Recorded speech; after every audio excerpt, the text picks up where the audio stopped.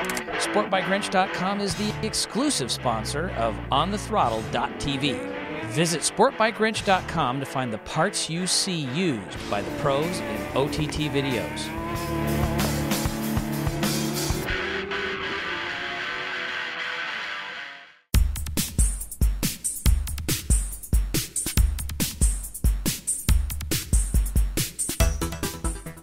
This is a wind tunnel model. It's a 45% scale, so just under half size of a champ car. And when we mount it in the tunnel, we support it from a strut. There is a 6-way load cell that goes in there that measures forces in 3 directions and rotational moments in 3 directions. And from that you can calculate the downforce generated by the vehicle and the percentage of that is working on the front axle or the rear axle. We also have load cells that mount between the body and the wings, so again we can measure the contribution of the wings, so from that we can work out how much work the underwing is generating, how much downforce the underwing is generating and how much downforce the wings are generating. And the whole model is designed to allow parts to be changed out. As you see, there's various sections of bodywork that are separate, and that allows you to mix and match to develop the shape fairly easily. When this was done, the wind tunnel model was our primary mode of working out the aerodynamics on a race car. These days, it is used in partnership with computational fluid dynamics, which is the virtual wind tunnel model on the screen, and the two go hand in hand. At times it's easier to do it on CFD, sometimes it's easier to do it on the model, but we get very good correlation between the two different approaches. This is actually a 45% scale model. It's quite an old wind tunnel model, but it's the one we use for calibration. Every 6 months or so, every few months or so, we will put it back in the tunnel and run it to check that there are no variations, nothing's changed in the tunnel, so we're still getting the same quality of readings from running something in the tunnel. This building is purely for the wind tunnel facility. When a customer comes and rents time on it, they have possession of the building, so we're not actually allowed in for reasons of security and confidential information. In the days when we were racing a champ car and other people were racing a champ car, that was very much the case. With other projects, you know, our technicians and crew run the wind tunnel, so there is a certain amount of involvement in customer being here. This is the fan section, and like I say, there's a 500 horsepower DC motor in there. Basically, the air comes from the working section.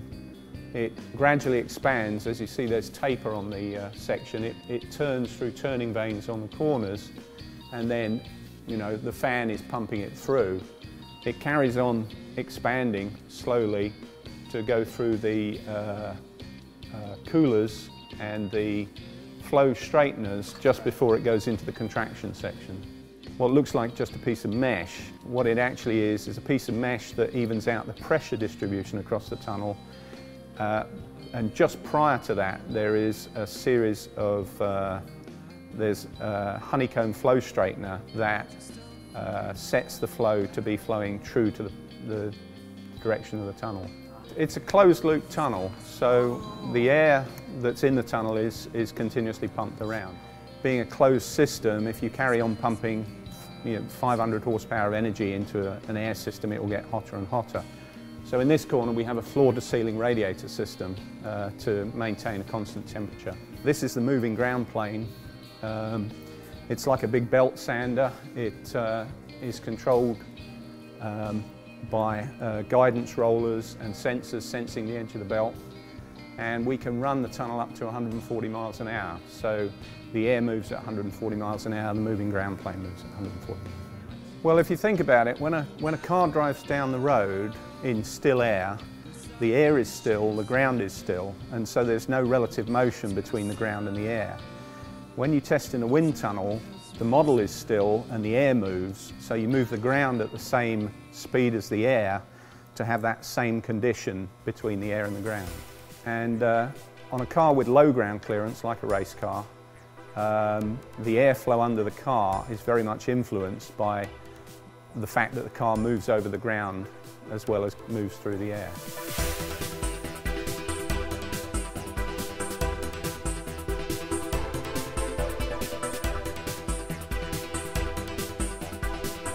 We were recommended to Chip by one of his associates, and he's come to us with a view to helping him out on his electric race bike project. Chip and his crew, he's got some very talented engineers working on it, but we feel there are certain things at Swift that we can bring to the party to aid him in his project.